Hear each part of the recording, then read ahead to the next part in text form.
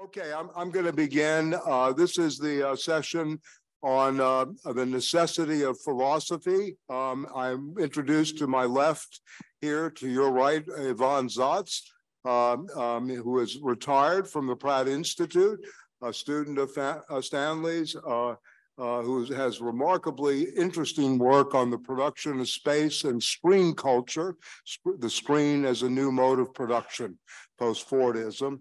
That's an ongoing work and an extremely valuable and I think original project of his work. And then to his left is Michael Menser, who's at Brooklyn College, still currently, environmental philosopher, longtime person known at the grad center in the CUNY system, activist as well. And so we're going to be, Michael and I both have backgrounds in philosophy. Yvonne is more in, he hates the term sociology, so I'll just say he's a social philosopher, you know, in a way, or, you know, or a part of the socius in the Deleuzian and Guattarian sense. So I'm going to begin, you know, my relationship. I'll just say a little bit of how I came about the work of Stanley, how my first encounters were, and then actually the first time we met in person and how we did click. And I think Andrew Long is here, who was in that class, maybe a couple of other people back in 1989. Anyway, I first encountered Stanley's work. I'd heard of him, but it was in Madison, Wisconsin, in a basement, Carl Lovett's basement apartment, where he stored social text, the first copies of social text. Coda Press was the publisher. And Carl gave me a copy of it, and I read Stanley's classic piece on film, High Art of Late Capitalism, and which was a veiled argument, somewhat veiled, somewhat obvious at other times, with Annette Michelson's work on the Ziga Vertov group and Russian cinema, including Eisenstein. So I read, and you know, I basically read a few things here and there of Stanley. But in 1989, I was in New York, about 10 years later, and someone at the New School came to me whose wife was in the anthropology department at CUNY. Carmen Medeiros was her name, Bolivian. She's in Bolivia now, part of that Morales government, and has done quite well for herself in terms of good political position in Latin America.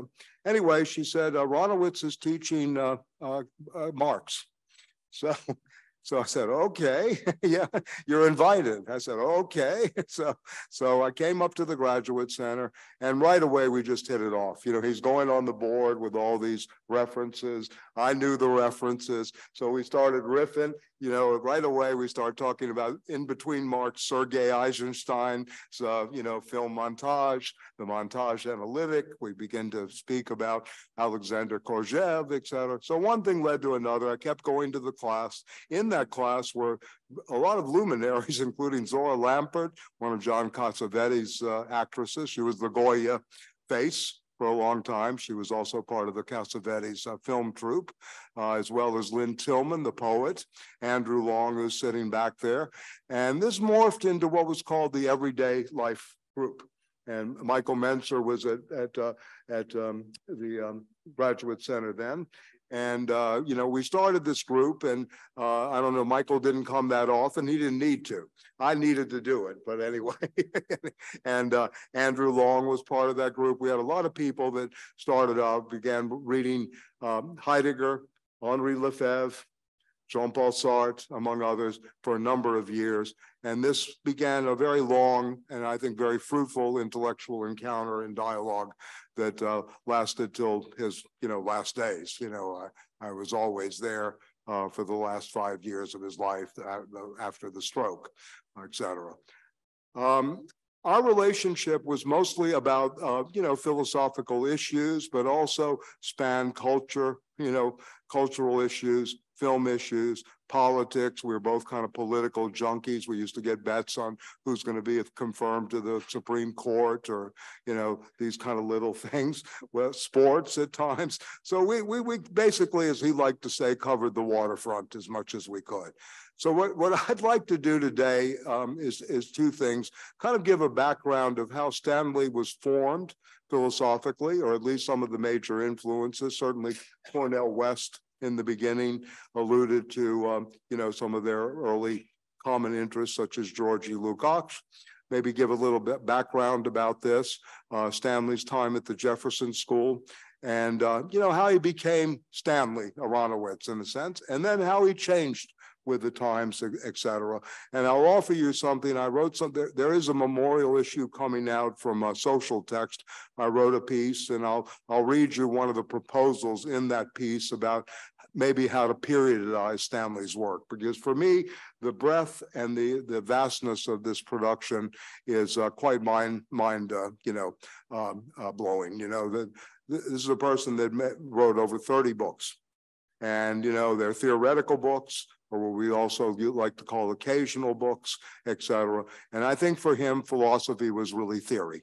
This is what he was always doing, was philosophy.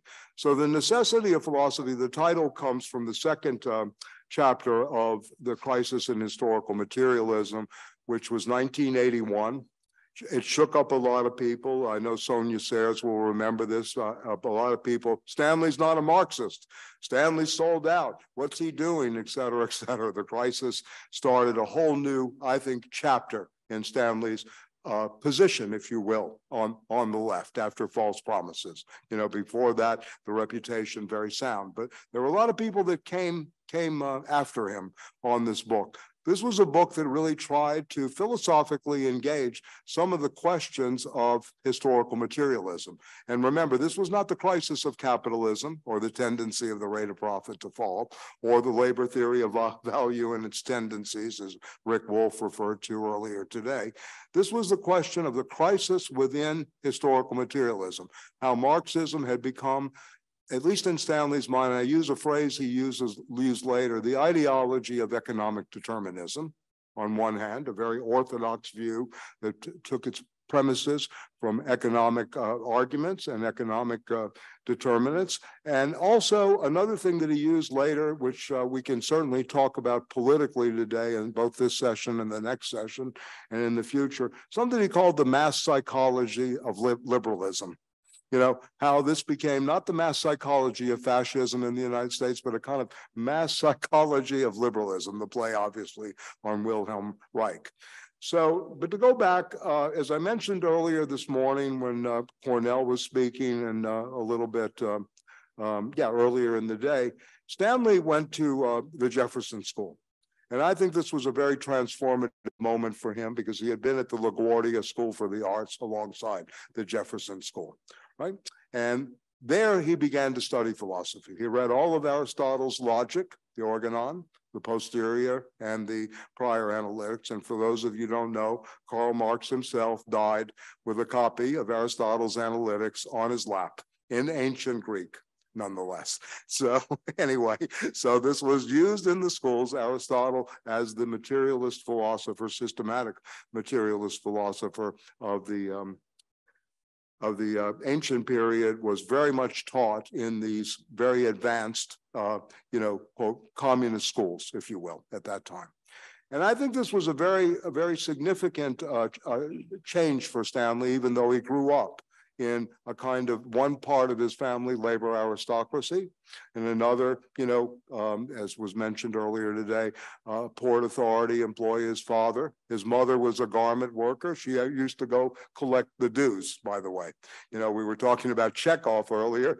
She went around to actually get the dues in the hand, which is something that might come back, might reignite unions, some touch of the money to the hand, and how are you? I see a face, or something like that. But anyway, so in this school, he was exposed to the pre-Socratics, and he used to love to say, Anaximander, of course, Thales, Heraclitus, Parmenides. He would go through the whole list of the pre-Socratics, the work on Aristotle, and then, of course, Marx. After that, he went to work, right? He got kicked out of Brooklyn College, as you probably know, for agitating, for debating with the administration. And during that period, I think a real transformation, again, took Stanley over. He used to go to the New York Public Library every day after his work, or the public library, and read. And his first readings were in political economy. He read voraciously the Marx, the Ricardo, and Rick Wolf was mentioning this earlier today about, the critiques of political economy that Marx did. Stanley loved that book and always emphasized the critique of political economy. Yeah, and he actually writes a piece, The End of Political Economy, here too, that we can certainly discuss that, and during this time, too, he starts to read philosophy. He meets, by the way, years later, after the work with Bayard Rustin, the Jobs March for Jobs, the anti-war movements of the 60s. In the early 70s, a study group is formed around George E. Lukács's History and Class Consciousness. And this was the most significant book to Stanley and significant philosophical encounter. Very, very much, right? And I don't think Stanley sat there and would go through all the turgidness and, plateaus and valleys of the Critique of Pure Reason of Kant. But through Lukács, I think he understood this very well. We used to talk about this. He would be able to talk about the transcendental deduction as a signified, right, in a sense, and he would deconstruct from there. So he had this really synthetic ability and this almost a clarity of vision in the immediate sense that could really get to the heart of the matter. And I think this gave him a tremendous advantage when he would read, quote, the first classic work, certainly in all the Marxist tradition of philosophy, the most classic work of all, History and Class Consciousness, that he read. So he was able to understand the antinomies, of reason that are going on in that chapter. The class consciousness of the proletariat, legality and illegality. And in this sense, the dialectical mind that Stanley possessed almost connected directly with Lukács's dialectical mind. Very, very interesting to me to see this at work very early on in his career. And for those of you who don't know, Michael Harrington was the first to translate Lukács. He translated the first chapter called What is Orthodox Marxism? And Orthodox Marxism referred to method, right? And this first chapter of Lukács before class consciousness and the reification of the proletariat. So again, Stanley studied this book for many years, as Cornell West said later earlier this morning, that this was a book that probably changed all of them, was a kind of Bible on the left, if you will, philosophically, to raise these kind of questions, to read Marx through, and this came up earlier today, alienation and objectification processes. And I think he really, really took from this in such a way that it informs very deeply false promises, and certainly the crisis in historical materialism. But it's informing false promises very, very much philosophically. I don't think he would have written that book without the influence and the study of George E. Lukács's book. Yeah. The other Marxist philosopher, and I'm going to be kind of general, but we can open up for discussion for more specificity. But speaking of specificity, was Karl Korsch, the notion of historical specification, that specifically you would read historically in a context, and this is where you would look at the formation of a concept, what it meant at that time, how it had been transformed, etc. And this is in a book called Marxism and Philosophy that Korsch did. Korsch actually ended up in the United States. He taught at Tulane University in the 1930s, was kind of very far away from the dominant Frankfurt School, in a way. At that time, he was not really considered part of that. He was not really considered part of the Lukácsian moment either, which morphed into the Budapest School. But this is certainly somebody that he was very influenced by in terms of this chapter, the necessity of philosophy, etc. Right? The third figure, of course, was his relationship to Marcuse when they were on the West Coast. Very, very influential in terms of Marcuse. And there's a funny story, I'll relate this. There was a group of people around Marcuse that were part of a study group. and they would all be vying for the quote master's attention or for Marcuse's approval or disapproval, mainly for the approval. And Marcuse would say, after all these people are yelling, let me speak, he would go, let Stanley speak. He loved this story. But let Stanley, he wanted to hear this voice of, quote unquote, the working class intellectual who had some philosophical background instead of, the graduate students at, University of California at San Diego. So this is interesting too, of course, the Marcusean influence, and of course, one-dimensional man, very important for Stanley, but I think even more so, and people forget this about Stanley, we have not really talked about this, the psychoanalytic dimension. That Stanley was a very avid and close reader of Freud. Very, very, I think Manny mentioned this earlier today and someone else, that Stanley, was one of the few people, that could cross the disciplines and then go into the Freudian corpus, and many good stories around that, including the time he watched Lacan in 1976 walk around the amphitheater in Paris and yell the symptom for a half an hour, and all the students are like this, where's the symptoms, where's the symptoms? So anyway, so these are, some of the influences, et cetera. I know that we're gonna, we're kind of limited on time today, and this is really, in my opinion, a very all-star cast here today. I think that really, the point of philosophy and why it needs to be studied today, why the necessity of philosophy, is that both Marx and then, of course, Adorno and others of the Frankfurt School said philosophy must still be alive or must remain alive because it has not yet been realized. And I think this is a very, very, if you will, healthy reading of the economic and philosophical manuscripts, as well as the 11th thesis on Feuerbach. Very, very important to keep this in mind. And everybody knows hitherto the philosophers have only interpreted the world. The point, however, is to transform it. So the interpretive and transformative activity has not been lost yet, in a sense. We still deal in concepts. We still deal with categorical mistakes. We're still trying to think ourselves through. This is the reason philosophy lives on at this point. And of course, in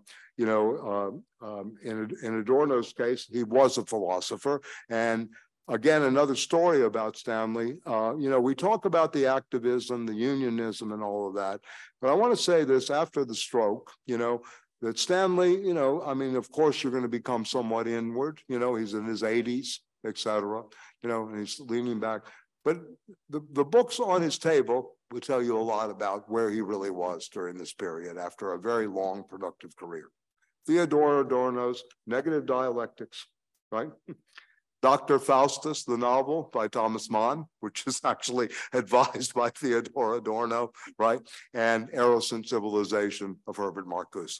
And we forget this component, this Eros today, or the relationship, and this has not been mentioned today, of libidinal economy. We always speak about the economy, if you will, of, economic determinism, economic categories, but very few and far between libidinal economy moments.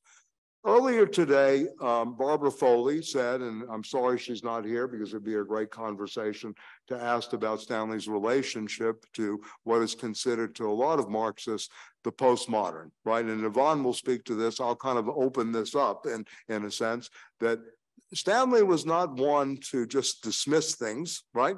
He read Lyotard. He read him carefully. He read around this stuff. He was part of, again, another moment. He read Foucault, I think he read maybe Derrida a little closer, but he certainly knew Foucault's work very, very actively. And someone that has not been mentioned today, except maybe with during the last panel, is Gramsci. How important Gramsci was to Stanley, because when I wrote this piece for Social Text, I consider him, Stanley, the exemplary organic intellectual of his generation. There's no question in my mind. He came up through labor, studied, produced books, concepts, force of these kind of things, whether radical, revolutionary, what terms we want to use. We can have debates about that. I know that when Michael Furlise invited him to the Hudson County Community College, that he presented Stanley Aronowitz as coming to the to give a talk here. His faculty says, isn't he for proletarian revolution, violent revolution? So sometimes the reputation preceded him. Anyway, so we're going to talk today a little bit. You know, again, this necessity is very, very important. I think another thing that's, you know, of philosophy, why it needs to be read, why it should be part of the curriculum. The next session today is on education, on the knowledge factories, but this notion of the necessity of philosophy, this is the first thing to get out of the curriculum. And I want to just say this, the struggles in France, where they're very advanced with this, kids read Descartes, 14, 15 years old. Derrida and others in France for many, many years, including the International Collage, would put out position papers because they saw the curriculum, you know, taking out more and more philosophies, the right to philosophize, right? That this becomes an absolute necessity for a culture to have this as a background, as a base, right? In a sense. So this to me is, again, is a part of the necessity of philosophy. Just a word about the essay, and I'll turn it on to Yvonne, who has some really very interesting stuff to say about the crisis and where we are today. This essay specifically was an argument against the role and the presence of Jürgen Habermas. What happened during the 1980s and the 1990s, this new pluralism, this new liberalism that took place, right? He knew this extremely, extremely well, how hurt Marxism was by this Habermasian moment. We used to call it Habermania, you know, when I was sort of coming of age, Habermania that took over everything going on. Stanley is arguing against Habermas, his way of incorporating all these disciplines, and is a very watered down, if you will, Frankfurt School, right? Which again, you know, part of the amalgamation called Stanley Aronowitz philosophically. So I want to just point out once again, for those of you who are going to do work, and this is really about, again, paying homage to this and appreciating this work, but it's also about his legacy. And today is to serve in some ways about his singularity and how we continue with this kind of work, whether, you know, critical work. I'm not saying that this is we're not hagiographic. He hated that, you know, in a sense. He in fact encouraged constructive criticism and stuff. We had many, many debates about, you know, certain philosophical figures and where they yield and consequences. But again, Gramsci, very, very important. And in this case, the notion of the organic intellectual versus the traditional intellectual. And, you know, in the book, I think it's in The Politics of Identity, he writes on the intellectuals, I think. I think it's in that book. You know, he has types of intellectuals, and he goes by transformative intellectuals. And those transformative intellectuals are Lukács, Gramsci, right? And of course, Marcuse and the Frankfurt School. Whereas, and traditional intellectuals are people that we, you know, 90% of our classes have been with and that we see in the institutions. Again, one other thing, and we'll talk about this next panel too, is the question of being in the institution but not of it. Kristin alluded to this earlier, you know, on the labor panel, Peter too, and I think this is another important thing that we're going to have to engage. So I'm going to pass it to Yvonne. I've known Yvonne a long time, since I guess we started with the Situations Collective, right? We worked before that. Yeah, I was always called up by Stanley at about 9 o'clock in the morning. I have to be someone. Can you take my class at 12 o'clock? It's on Derrida, The Pit and the Pyramid. I haven't read that in 5 years, Stanley. Okay, I'll be there. So I met Yvonne through a class, taking the class. So anyway, I'm going to pass it to you, Yvonne, and we'll hopefully have a very good. We will deal with Heidegger next week, and of course it was Michael who dealt with Heidegger next week. Stanley would just sit there going, very Stanley. Anyway, very briefly, I don't want to spend too much time. Thank you for being here. Thank you for your patience. I'm sure you're all by now basically pummeled, and this is a very kind of cumbersome thing to deal with. So I'm going to basically do a lot of violence to the arguments by simplifying as quickly as I can. But, you know, just very quickly to say, I'm here today and I'm here in this institution today because of Stanley. I came to the Department of Sociology here. I wanted to work with two people, Juan Flores and Stanley. I couldn't connect with Juan ever. And that was that. And I ended up becoming part of Stanley's army. And here I am, you know, retired from it, but still, you know, basically up in arms, I guess. I want to point out that this emphasis that has been put, you know, out here and there in terms of the importance that theory had for Stanley is a framing argument. It really is. It basically frames his work. Stanley didn't think that his theoretical work was any different or any less than any activism or any agitation or anything else. He thought it was just as important, maybe, in fact, the antecedent to being able to do things. So when Michael talks about the foundations of Marx, say Marx and so on for Stanley, in fact, philosophy was foundational for him. You had to, for instance, understand sociology out of the philosophy that had to be the underpinning of sociology. And if you remember, when you look at the classic sociologists, right, you know, Marx, Durkheim, Weber, they were philosophers. They were formed as philosophers. There were no professional sociologists at that time. It came out of that, the same as economics did, as Richard Wolff pointed out. So basically, it's not just an idle thought. It's not just curmudgeonly Stanley trying to just turn things around. It's actually a historical fact. And he took it very seriously. He took theory very seriously, so much so that he changed the work that I was going to do precisely because he said, you need to do theory. Forget doing your work on Latin America and developmentalist governments and cinema and stuff like that. Do the theory that you're doing. That's far more important. You have to do that.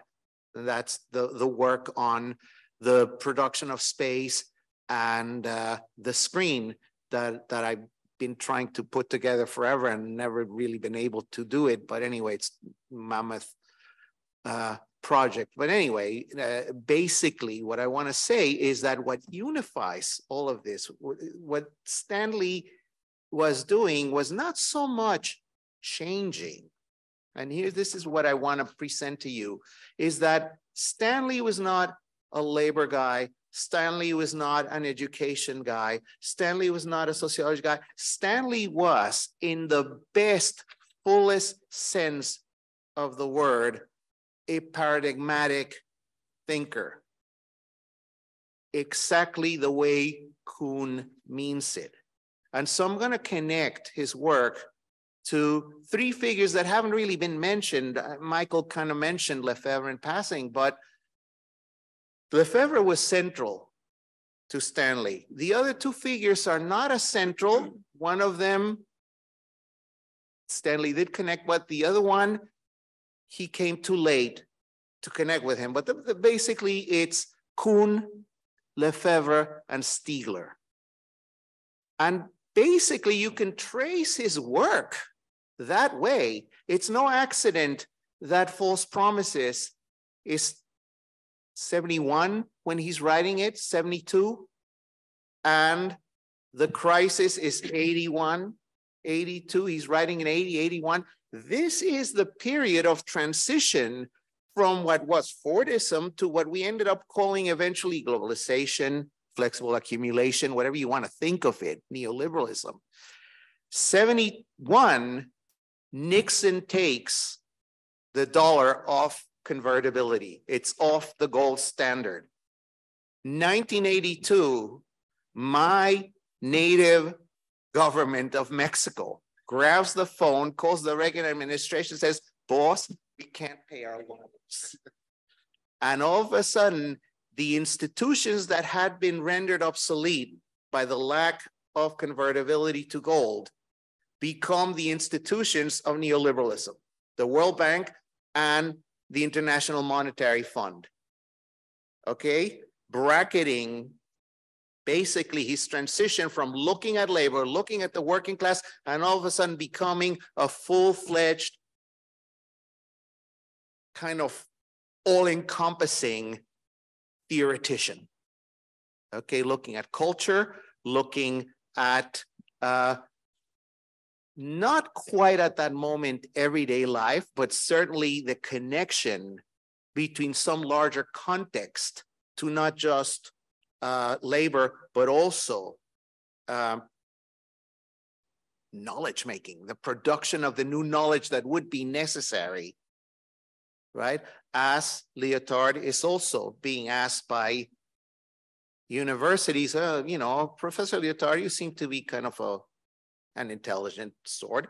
We have these things called computers. What the heck is going to happen to the university with these things? Oh, it is postmodern. Okay, boom, here we go, right? It's this transitional moment that marks what Stanley is paying attention to in that first phase. But then he moves to begin to work on critique, Frankfurt School, whatever, but again, begins to find a different approach with cultural studies. He's not switching, he's not changing his mind. He is beginning to work on the paradigm, beginning to work precisely on that articulation, that coyuntura of the Gramscians that is necessary if you're going to be an organic intellectual. There needs to be that articulation. Stanley is doing that. It's all unitary. This isn't just the eclecticism of Habermas. This isn't just some kind of fashionable thing for him to do. It's essential. It's foundational. And he's doing that. He's someone who is going from political economy to metaphysics and everything in between all at once, all the time, because it has to be done. And he was doing it. So at that moment, as he's going through cultural studies, he begins to veer in kind of like a second phase of that moment into Lefebvre. And what he connects to is not really the critique of everyday life, although that's what he's paying most attention to in his seminar. What he connects to is the production of space, which you can take as an extra volume of the critique of everyday life. And basically what matters here is that Lefebvre was another quintessential paradigmatic thinker too. Now, I want to address this thing of paradigm because it's one of those things, same as deconstruction, right? I mean, just because you're skimping on bread and you're serving people just a slab of ham, you're not deconstructing. That's not what Derrida meant, okay? And just because you decide that you're going to talk about something else now in your career, that you're having a paradigm shift, no, you just change your mind, or you basically are now finding a different marketing angle. That's not what a paradigm is. A paradigm, as Kuhn is looking at what scientists do, becomes not just the fact that scientists are running out of pieces to complete the puzzle and they have to find a different puzzle, which is the sort of simplified version, but the fact that there is a trajectory. There is what you could call a historicity to science. Science is not exempt from its context. Discoveries in science don't come just because genius A or serendipitous fool B came across with something at the right moment, at the right time. There is, as Kuhn puts it in the very first pages of his book, actually, you don't have to read too deeply into it, the fact that there are these different discoveries that may matter to some or others. It's not just this one discovery, but this one genius, right? I think he puts it something like Maxwell's equations might be just as revolutionary for some people as Einstein was at a certain other level of looking at science. And basically, that kind of attention to all the different disparate aspects of any given moment to understand how and why things are changing, whether we understand them correctly or not, that's another story, but the attempt has to be done there. That's what Stanley's trying to do. So that's why he can be prophetic. That's why he can be all of a sudden understanding things before other people have written about it, because he's basically paying attention. That's it, right? As he put it in one of his chapters on a book on labor, parroting, you know, the stuff that they you know used for electoral politics. It's the economy, stupid. Stanley took economics very seriously, and it was the fact that there was a connection between the economics and the social and the cultural in cultural studies, in Lefebvre and in him, that it all comes together. It's all unitary, it's all articulated, right? You have to remember that Das Kapital was just the beginning.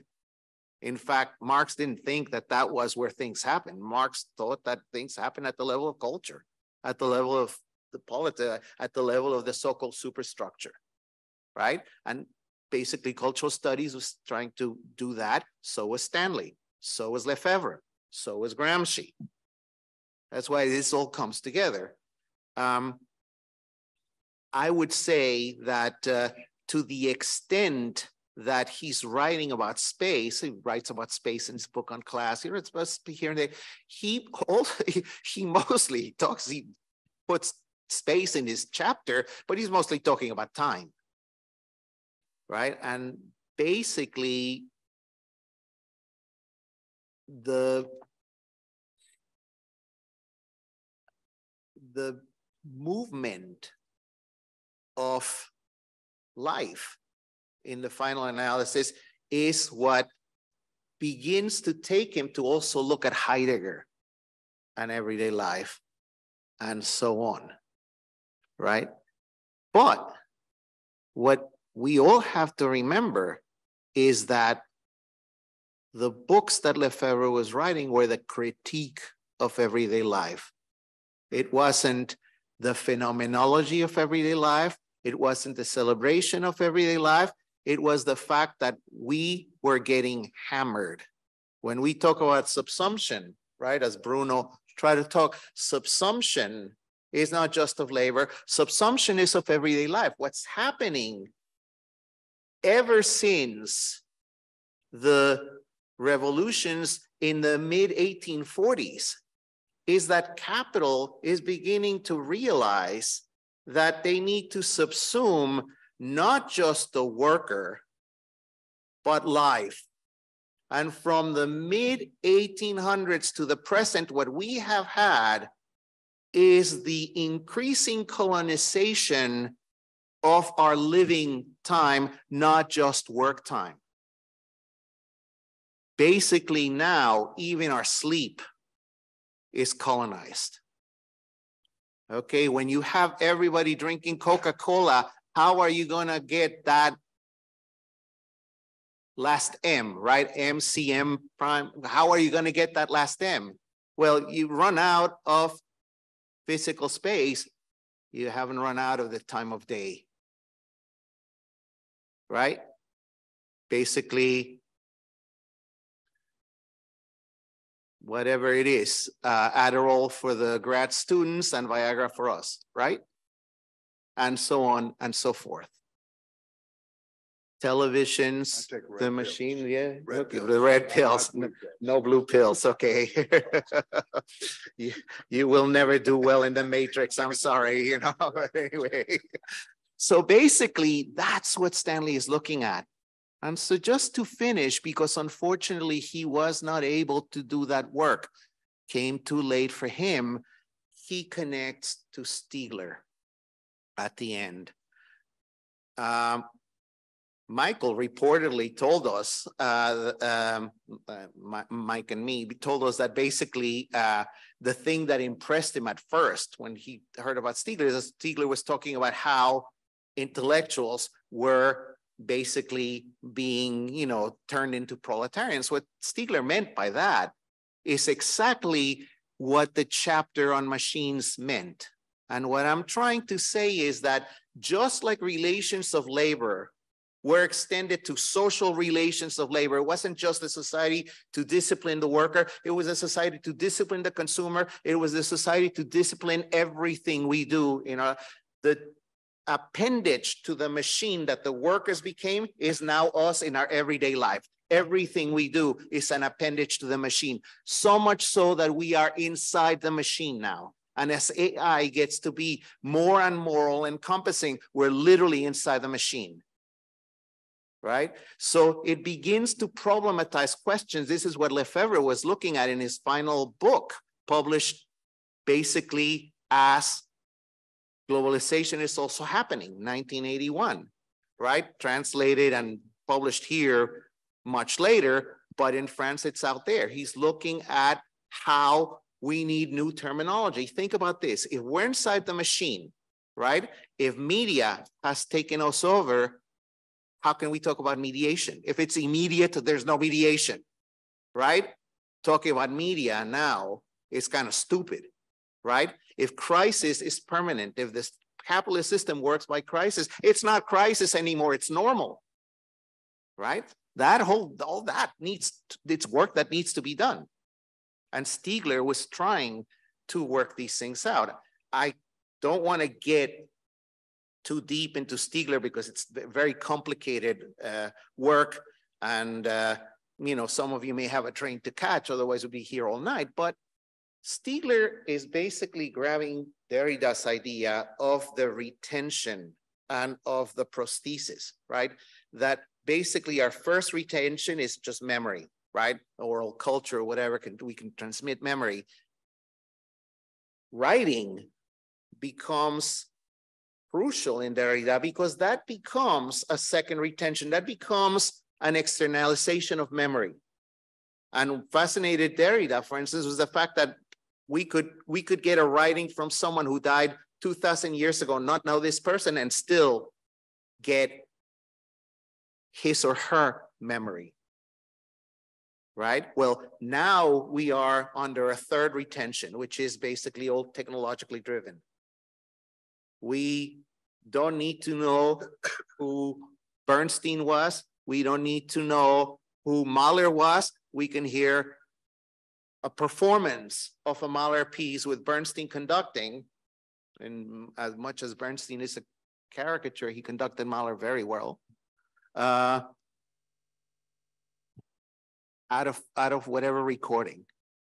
And as we get deeper and deeper into the technology coming together with mass media and engulfing us, what's beginning to happen is that externalization is no longer an externalization from us to what we do, but rather from the media to what comes to us. Now, all our affect, all our desire, all our way of looking at ourselves basically comes to us from media. And because of that, what basically he called primary narcissism, that is to say that the need to have some kind of sense of ourselves and sense of our worth is getting completely lost. And he's trying to explain, for instance, how there are these mass murders and so on, precisely by the disconnect between us as human beings and the world that has completely colonized us. And as basically philosophy becomes the way to do critique for Stiegler, who was in jail because he robbed a bank and was trying to explain why he did that, right? Philosophy becomes a foundation for Stanley to try to understand these transformations as we get to the point where this engulfing us by the machine is almost complete with the advent of AI. I'm beginning to find kind of the conclusion of the work that I'm doing on screen. My argument is that since cinema, we have been organized and regulated socially by screens. Around the film screen, then we switch to the television screen, and there are reasons. I'm not going to go into that. It's not about my work right now, but we go to the smaller screen, and that is exactly the shift from Fordism to post-Fordism, and then flexible accumulation to cop from Harvey, and so on. Now we're switching to what's very likely going to be no longer a screen. It's going to be that environmental computer that's sort of like the dream of the Star Trek episodes and stuff like that, right? Where you can say, computer, give me beryllium T, and you get the stuff. That's what's beginning to happen to us. And we're no longer going to be basically living around screens. We're going to be getting organized a different way. And basically, that's a new paradigm that Stanley is no longer there to pay attention to. We must do it. This is what Stanley is leaving us with. This is why we're here, and this is what we hopefully will move forward to. Not just for Stanley, but for everybody's sake, which was what Stanley's sake was. Thank you. Thank you, Ron. Great.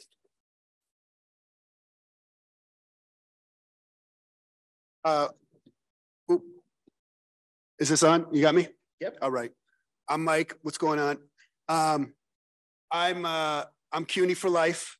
Stanley, I owe Stanley in part for that I'm CUNY for life. I was fortunate to land at CUNY in 1991, not really understanding what CUNY was. And even though my mom's from right outside the city, and I kind of heard about CUNY. And one of the things that Stanley said to me, and we kind of all have these defining, semi-defining or defining moments with Stanley. And one time, I think I got there in 91. I didn't know who Stanley was. Someone, people kept sending me, you need to go take Stanley's course. I was in philosophy, studying philosophy of science. And after I know Stanley a couple of years, this was the time of NAFTA. And it was the time of the Zapatistas. And a lot of people I knew, there was a Zapatista Solidarity Network, and people were going to Chiapas. And I was like, oh man, everybody's going to Chiapas, And he goes, what's the problem? And I'm like, well, I can't go. He goes, why do you need to go? I'm like, well, radical politics. So on. He goes, you can do radical politics right here. And I'm like, seriously, like, what do you mean? And he's like, well, you're a laborer, right? You're not just a student. You're a laborer. You're a producer. You're a social, And I'm like, I'm in philosophy. I'm in the abstract categories land. I don't know anything about any of this stuff. I'm raised military. I'm a military brat. I didn't know what a union was. I grew up in the South. You know what I mean? Like, I'm zero. My knowledge is zero on multiple categories. And so this milieu, and that Stanley created a milieu. I see old friends, you get the old friends. This is one of the great things about these events.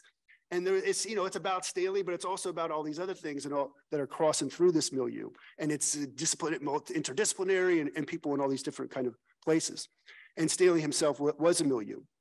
And when I got to know him, like I said, I was in philosophy, philosophy PhD program, which was somewhat interesting to me and just amazingly confining and boring in other ways.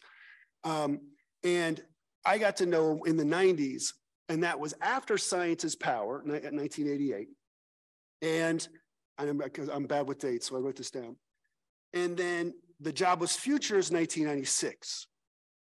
In between that, though, Jobless Futures, 1995. But in between those periods, I think was another phase of Stanley, which we haven't really talked about, which is the development, but Michael did lay this out in the beginning, of a book he never wrote. A book he never wrote, right? Which is, and you just alluded to it too, Yvonne, which is really like, what was Stanley's philosophy in the deep sense of the term when it came to his approach?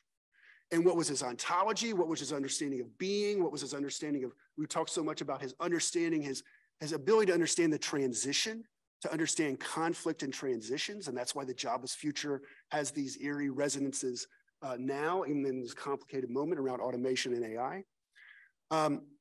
But it also, this ontohistorical approach, as he used to call it, right? He's a materialist Hegelian. You could, he's Lukács. You could characterize it in many different ways. But he's not a believer in transcendence. He's not a believer in detached objectivity. The individual is not the sole unit of the social, right? It's a embedded, immanent, relational ontology. The philosopher here, if we're going back, is Spinoza. Spinoza hasn't come up. I mean, Bruno, come on. We got to mention Spinoza here. So I'm mentioning Spinoza, and who turns a lot of things on his head and even can be read through Marx. And yeah, Deleuze was on that too. So there was other people doing that, and we read them. And so Stanley was really operating, I think, from this, if you had to characterize, and again, we could characterize them in multiple ways, and they're incompatible in some ways too, which is fun.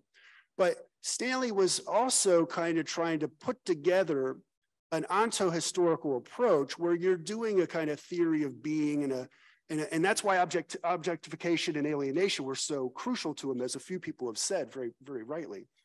But he's also, it's profoundly historical, right? It's profoundly historical. And this has been said numerous times, and it could continue to be said.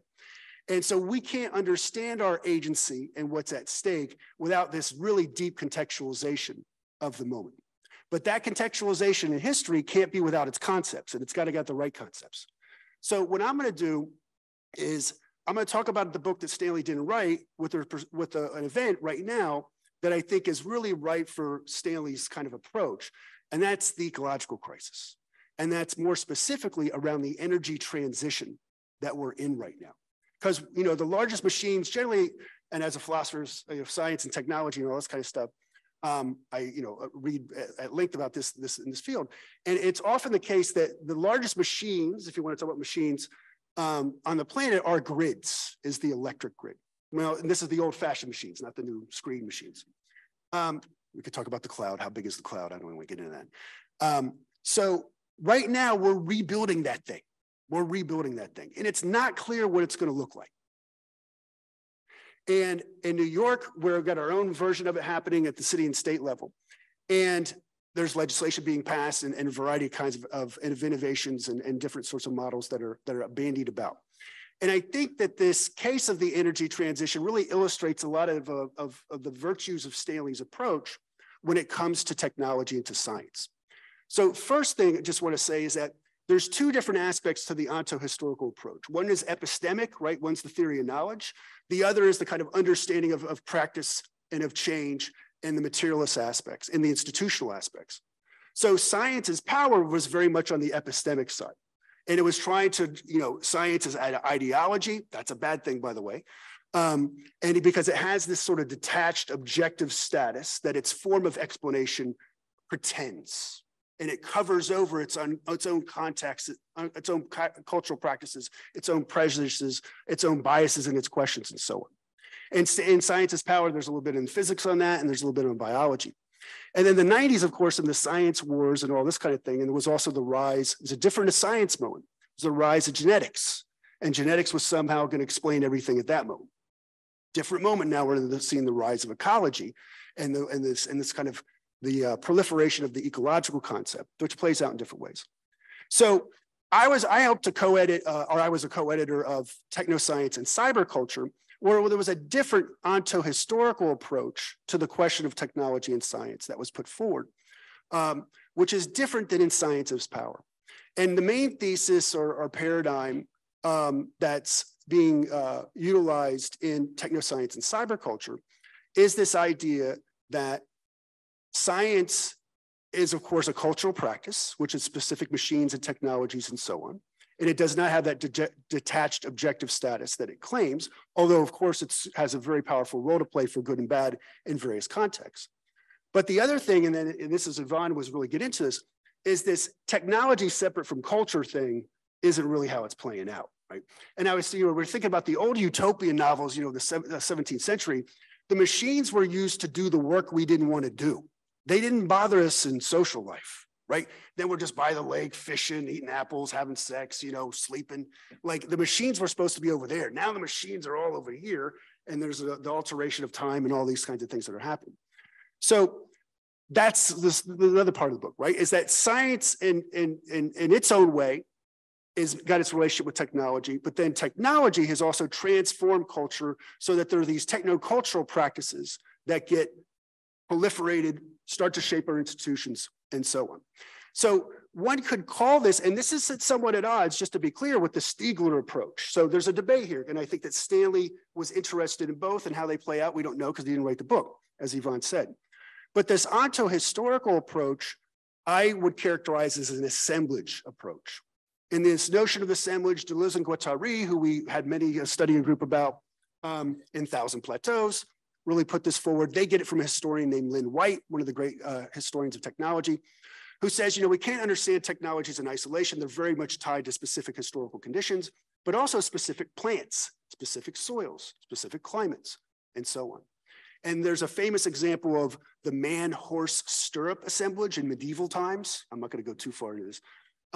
But this is a big deal. When the stirrup was invented, it enabled a new relationship between the horse and the human riding it. And that allowed these things to carry weapons of larger sizes and also then use plows. And this changed agriculture. And that led to different social status for those things called knights, which now we talk about and see the films about as informs how we represent the medieval period to ourselves.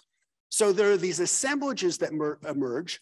And this is consistent with the anti-determinism that people have been pointing out quite rightly, in my view, throughout the day. And are they historical accidents? In certain senses, yes. It's not planned by the humans. And it's not like certain groups benefit for that and certain groups get very good at appropriating the benefits from these assemblages. But those groups didn't create the assemblages. There are these kinds of resonances that happen. And this maybe is at odds with the way people understand a lot of other Stanley stuff. But in any case, this is this book that I think that hasn't been written, that Stanley didn't write. This is the ontology of it. And I think now, when we think about assemblages, we could think about the iPhone, right, as a kind of defining assemblage, which figures out how to put the screen on the phone and then connect it with GPS and connect it with the apps. And then this kind of configuration, which has its, intense nightmares dimensions, which changes our conception of time, tracks our sleep, and all these other things, then becomes part of this new milieu in which, or new epoch, or however you want to characterize it, in which capitalism is doing its thing, and the alternatives are trying to grapple with that relative to what they're trying to do. And again, it's indeterminate, but it doesn't mean that certain forms of life aren't being screwed over by other forms of life. It's not like everything's up for grabs. It's they're the hierarchies among these assemblages. So I think that in this moment, in the energy transition, this is my last example, and then we can have some discussion, hopefully. As you can see this around solar panels. And, I come out of the anarchist tradition, so that was always a lot of fun for Stanley, who used to pick on me a lot quite in the 90s. Yeah, all of you did, thank you, right. And so, you've seen anarchists argue this. For a long time, you've seen libertarians argue this, and now you see homeowners on Long Island argue this. And that is, solar panels are going to free us from the utility. We're going to generate our own power. It's going to be decentralized. It's going to be democratic, right? And now that we're actually getting the solar panels and they're proliferating, and we're not even going to go into supply chains, it's not playing out quite in those ways. And it's not playing out in those kind of ways for a couple of different reasons. Was that? Surprise. Yeah. And so this is this wrong-headed notion that, the technology is invented and then it's determined on what how it's going to play out. And it has this kind of essence. And so what you've been able to see is that, in a few countries, the solar panel has helped with decentralization, democratization, and building community wealth and some autonomy. This has happened out in Germany to a certain extent. It's happened in Spain to a certain extent. But in other places, including the United States, it's really been private homeowners that have benefited a lot. And I'm not saying that's bad or good. But that's the group that's benefited a lot. And then there's some utilities that have used it at what's called the utility scale solar model. Now, what do those two models have in common? The jobs suck. They're precarious. They don't pay well. They're temporary, right? And some of the large scale solar arrays are unionized. But what's also really disconcerting about the way the solar model is playing out in this particular US context is the way that they're reinforcing their use as a kind of renewable energy, which is good, but a renewable energy that's tied to the suburban home car assemblage, which is one of the most devastating assemblages of the 20th century, right? And we can talk about its relationship to the screen and as we go to that iPhone assemblage. And so this is bad, right? And how do we break the solar panel from that car suburban home assemblage and put it into a collective ownership, sharing the surplus, creating spaces of renewable energy and institutional spaces for a different model? Because we got to figure this out yesterday, obviously, in the energy transition. We can't just go and hope for the best. And New York State and New York City are also passing their own laws and offering their own programs on how to do this. And so I kind of, just to wrap it up, I want to say that, in my current work, and I think it's about Stanley a lot, and I'm a professor at Brooklyn College, and I'm in philosophy, but I'm the director of the Urban Sustainability Program. And I'm the associate director of something called the Science and Resilience Institute in Jamaica Bay. And I work with climate scientists. I work with communities. I work with New York City government. I work with the New York State government. And there is a huge role for public universities to produce the knowledge, to navigate this transition, to push for the democratic assemblages. And you might say, well, this goes into the next panel and we'll leave it to that. But why is this the necessity of philosophy? Because our understanding of cause and effect, our understanding of change, our understanding of essence, all frame how we enter into these debates. And too often we just react that technology's bad, this one's good, or we thought that was good, now it's bad, right? But if we don't have that onto-historical approach, we're really never gonna know how to have the agency to act, to do the institutional transformation, to bring about these assemblages or these combinations that would empower us. And where's class war in all this? Well, the IBW is on the wrong side a lot of times right now. So that's a whole other discussion. But so I'll leave us with that. Thank you. Thank you.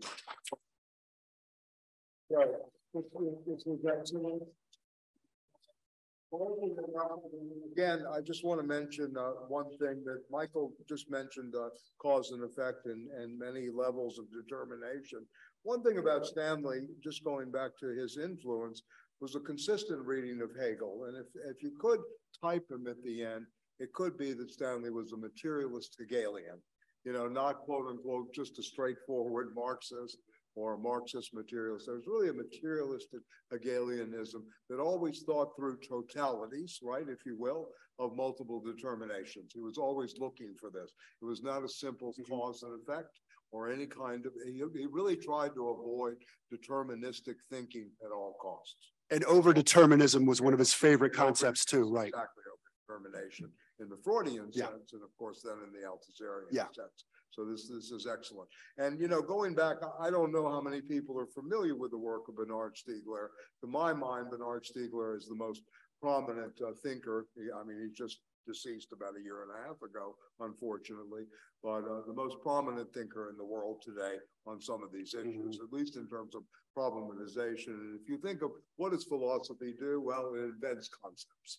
That's what it really does in a way. It's also a concatenation, to put it in a musical language, of arguments that you're able to pick up on historically, onto historically, etc. But it also acts as an intervention, and this is what Stiegler really is about in many ways. And when Michael's mentioning, and very practically oriented, Stiegler himself had projects in Paris that are worth looking at. Communities, 500,000 people in the northern parts of Paris out to the suburbs, in which many of the things that you're talking about were talked about and engaged, right? And, again, we haven't really brought up certain other concepts such as entropy, but I'm sure you could speak to this.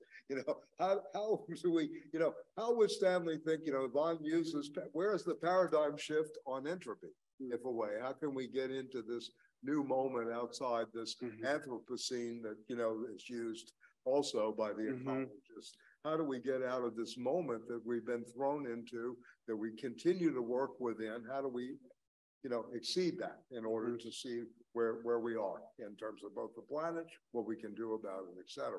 These are very deep questions, and I like the way you separated out the ontology and the epistemology in some ways, and also the onto-historical. Stanley always had the historical in mind. Love to quote Marx, I know of one science, the science of history. That was always already operative in everything he did.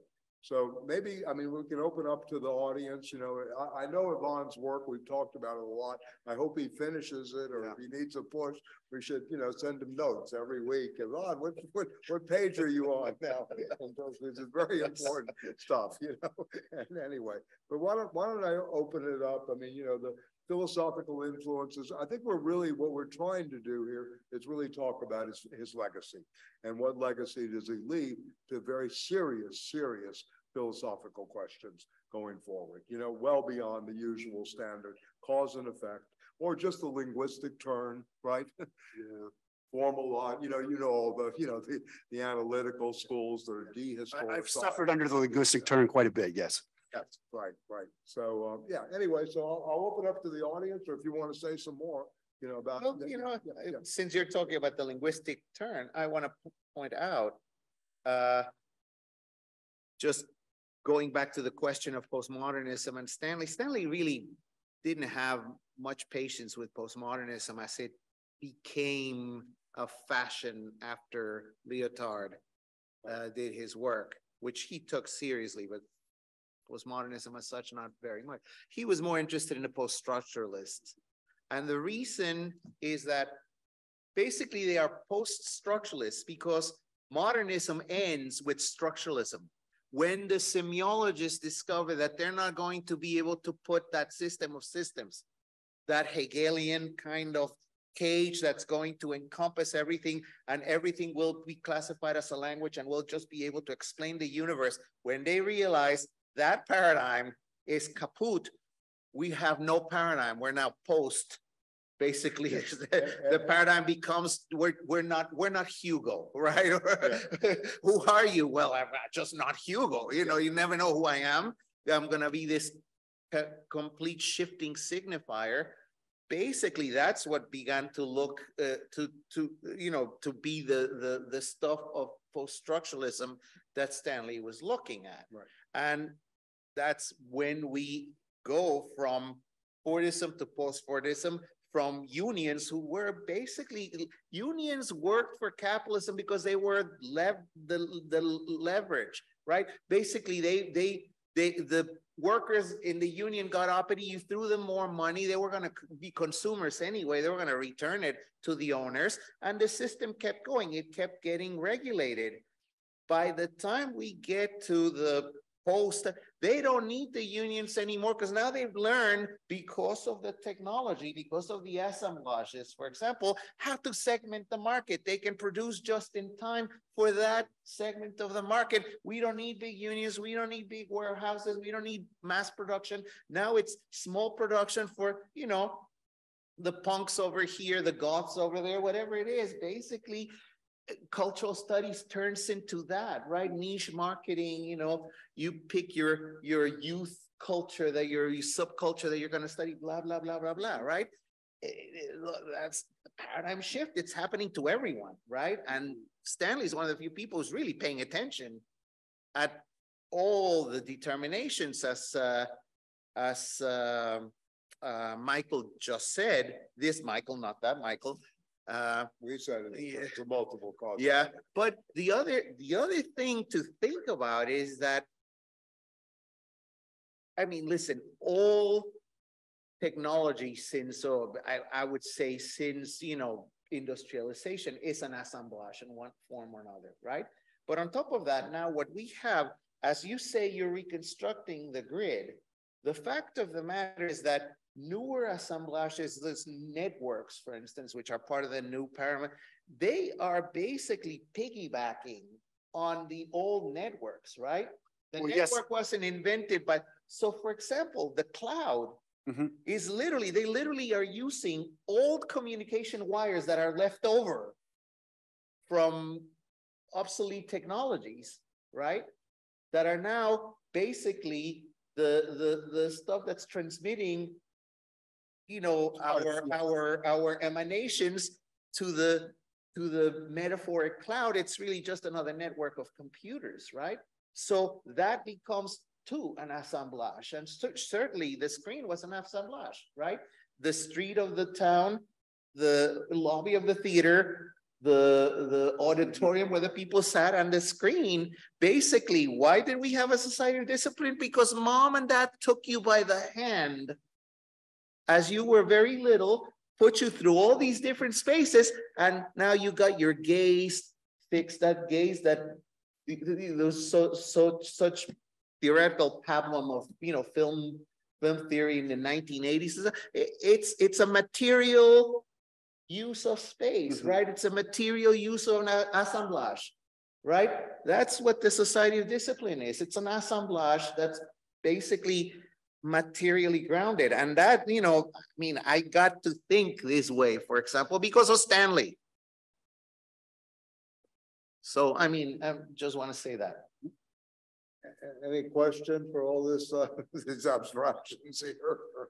Anybody want to make a comment? Yeah, Chris, please. Yeah. More of a comment about what I did. Sure. As a current philosophy student, I really do think there is a need for Stanley's approach, this kind of thinking of the paradigm, but also thinking of the paradigm historically. And I just, in my program right now, I'm so taken aback at how new students don't recognize the sort of what I would call like a paradigmatic history of the development of philosophy itself. Like they can tell you what the content about, they can tell you what David's talking about, tell you what we're talking about. They cannot see the kind of continuity between these thinkers. Concepts are just overlapping. So I guess I'm wondering about how this philosophy translates to philosophy in education, and then maybe an extension of that, like as a philosophy of education. Well, Stiegler talks about, he wrote a whole book on universities and talked about how the universities are getting stupid, right? And that stupidity is a produced stupidity, right? Getting back to that idea of the chapter, the fragment on machines, and Bruno also brought up the fact that what the estrangement there is knowledge, right? The proletarianization is knowledge. And that knowledge is being taken away from professors, and it's taken away from students, right? So it's no wonder that neither the professors nor the students see this, right? We were very fortunate that we came from a period before this was overtaken, and basically CUNY was one of the first targets of that attempt. For instance, the destruction of Hostos Community College, right, by the right wing, including former left-wingers like Herman Badillo, basically targeting Hostos Community College, right? Basically, that was the beginning of this whole process. So yeah, what you need is basically Stanley's sense of critique, Stanley's contrarianism, right? Stanley's, we're not going to take it. There's a great phrase in Gramsci.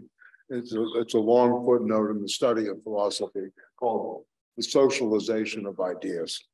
It's an excellent, if you go through an onto-historical approach of how ideas become socialized, is a really good way of beginning to look at philosophy. You don't read Descartes the individual only. You don't read these great men in the history of philosophy. You're really looking at how the ideas become socialized in a historical, not only in the context outside of just historicism, but see the historicity of how they're made, how they're socialized, and then how they're transmitted.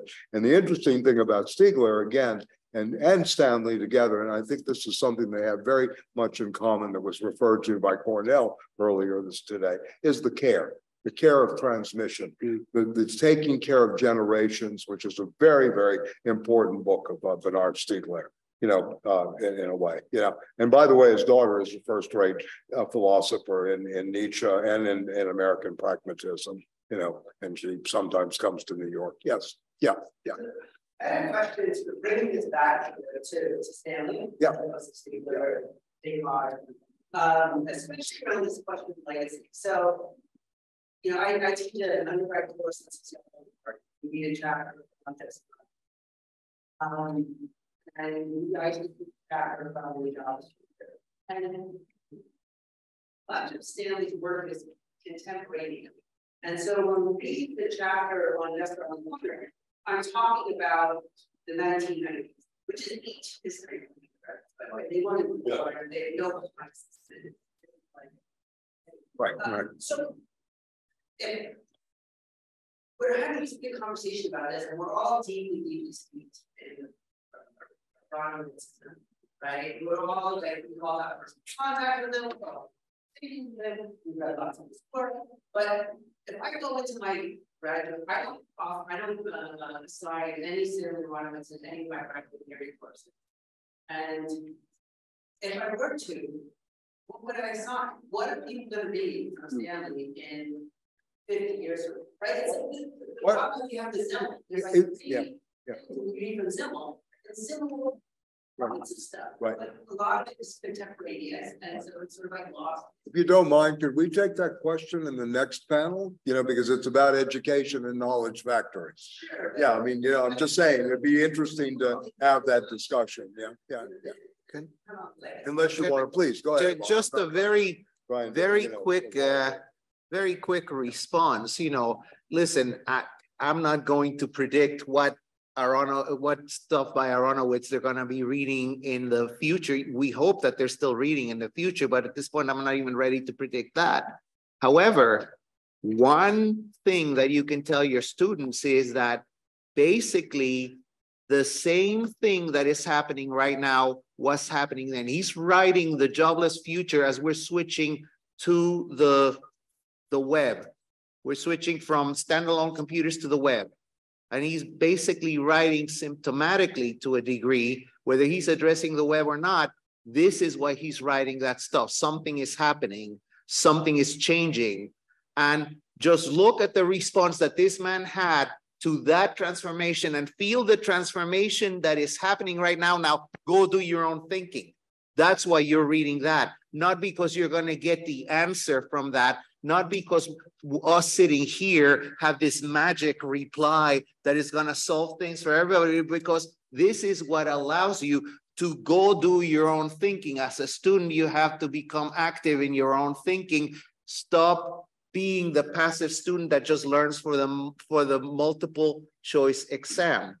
You will get maybe 3 students to pay attention. Maybe the rest of your students will not pay attention, and a few other students will not care at all. But that's going to happen no matter what you do. That's just the nature of our job as professors, right? But the 3 students that you get to, that's why you're doing this job.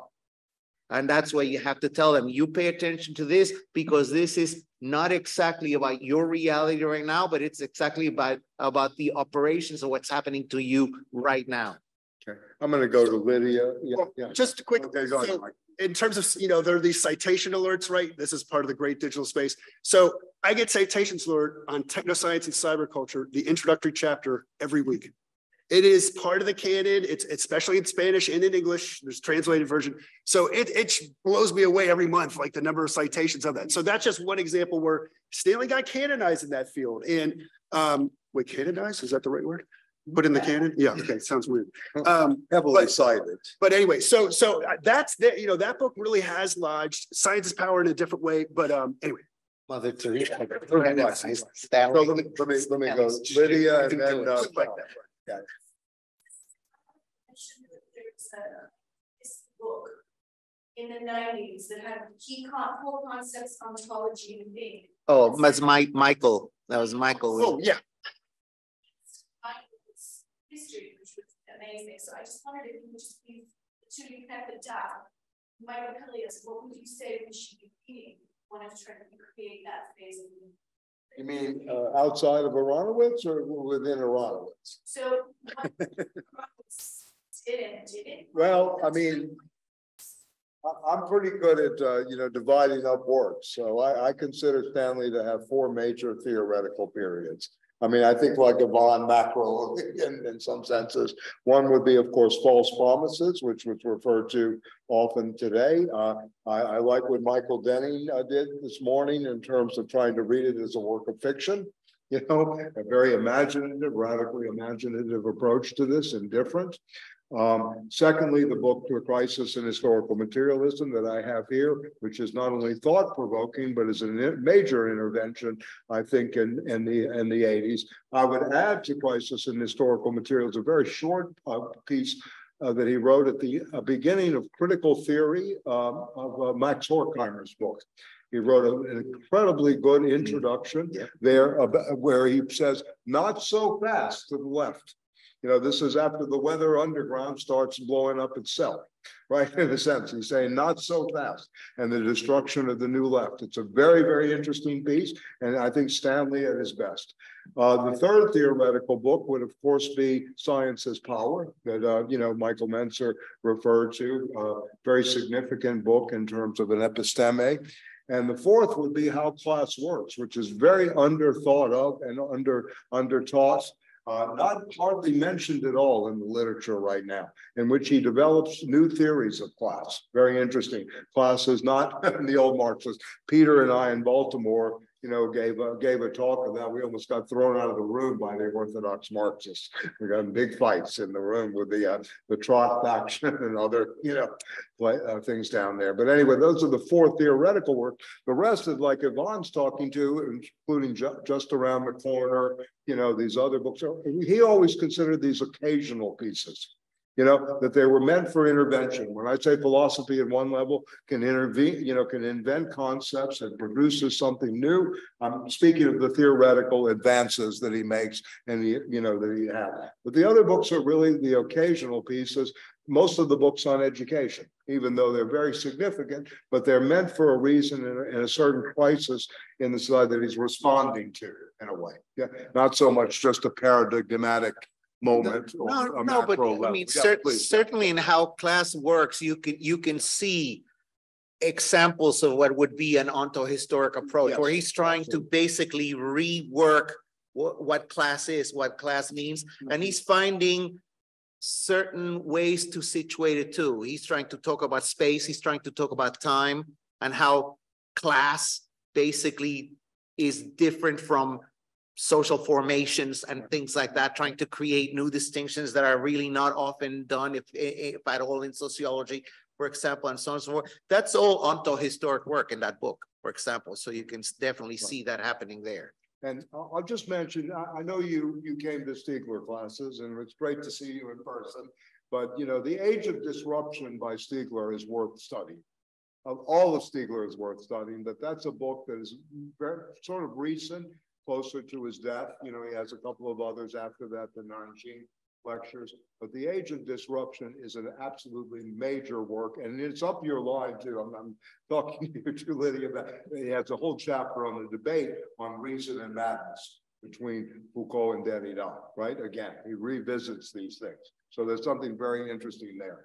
But yeah, in a way, look, the legacy of Stanley is so vast, at least to my mind, that we need to think about this, you know, in many, many dimensions. And what Michael Mentzer is doing to try to take this to the practical level, you know, his interventions with energy grid things and thinking about energy is one way. Certainly Yvonne with the screen, some of the other of us trying to build the Institute for the Radical Imagination, keep some radical pedagogy going. You know, I certainly read differently. You know, Stanley and I used to talk, what does it mean to read?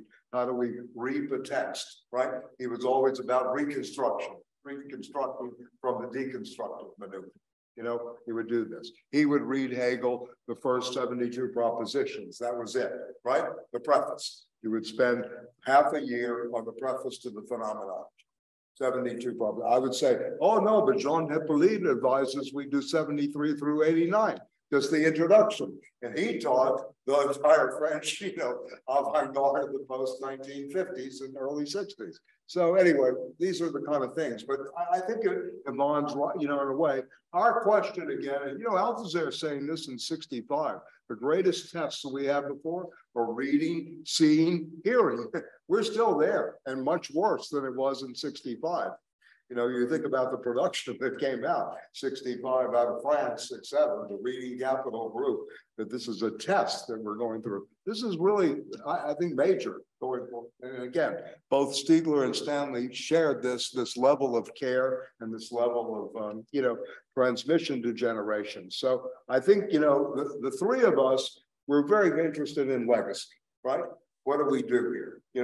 How do we become legatees, if you will, or avatars in some ways? Not as clones, not as, et cetera, but people that, can continue this work, thinking it through based on the influence, our conversations, our dialogue, our personal experience had with, someone named Stanley Aronowitz. That's what the singularity is. So anyway, Sean, I'm sorry. Two questions about the grid and IDW. Oh boy, shit. Now we're down and dirty. Yeah. Okay. So were you saying that the public graduate students in science that they science is how? Are you saying these students can have an impact on how the grid is going to be reconstructed? I mean, because I was under the impression pretty much that, the we can see pretty much control sides, right? If you're saying that the students can enter into this field and through their creation of knowledge, their research, they can create an alternative vision for the grid. Yeah. So, and the other thing about the IDW is not, that's a section of a certain, elite group. But if you have to make an argument, it's an argument, for the debate about why we should do the right thing about it, not just go along with the business as usual transactional kind of, thing like that. So when the grid was constructed between the 1880s and the 1930s, and there's a fantastic book by Thomas Hughes, a German scholar, writes in English, called Networks of Power. It's like an 800-page book. It's awesome. He talks about how new knowledges had to be produced and new institutions had to be created, including the regulatory bodies, universities, the field of electrical engineering, and on and on. We're in that moment. People might, CUNY's got 3 new buildings in the works, right? One's in LaGuardia to do the wind and energy stuff. College of Staten Island just announced they're trying to get that big blade inside the building. They got $500,000 to do the training. And Kingsborough, right? So there's actually even CUNY's in the mix on this because there's so much money that's come from the federal level to reorganize workforce development, education, training, technical side, and so on. So there's absolutely a role that this generation of students is going to play to shape it because it has not been shaped. No, not at all. Not at all. Not at all. There's so, and look, so the second response is, I'm really deep in this stuff. So I was part of a group on Long Island to write legislation to create a commission to plot the transformation of something called the Long Island Power Authority, which contracts out the operations of the grid to a private utility, PSE&G. We're successful. And we're writing the legislation now to put that into motion. Is there combat? Absolutely, with PSE&G and so on. IBW is generally behaving for us because we're not touching the oil and gas side. We're only on the electric side. So it's up for grabs. They don't even, we mentioned before about the previous infrastructure that's utilized, right? All the oil and gas folks, that's why they want hydrogen, because they want hydrogen to be flowing through those pipes and so on. It's not really going to work. That's their idea. Biden, unfortunately, is able to fund some of that. But it's really up for grabs. Anybody who tells you it's not up for grabs, they got a plan all laid out. No, they don't. I have to read all this crap. I have to go to all the meetings. I have to have all these hearings. And they really don't. And a great example of the fight is something called the Building Public Renewables Act, which is in the New York State legislature. And Hochul just created her alternative version to it, which we didn't talk about this, right? Of the public, the crisis of the public. And we need a new conception of the public to be able to usher forth and own this kind of transformation that's happening, right? That next month in the Skylight. All right. I'm game. I'm game. And I've written on this. This is something I've written on recently. Yeah. I hear you. I really wish we had. Yeah. So, and I don't want to go, and we can talk. Yeah. So that would, and you could see the fights with the unions, in the state legislature over this exact question, and you can see how it's up for grabs. Who owns this stuff, and how is it made accountable, and so on. Thank you, Michael. We're going to go on right away to the knowledge factories, which will bring up a few other people. I'm going to moderate. Thank you very much. Thank you again.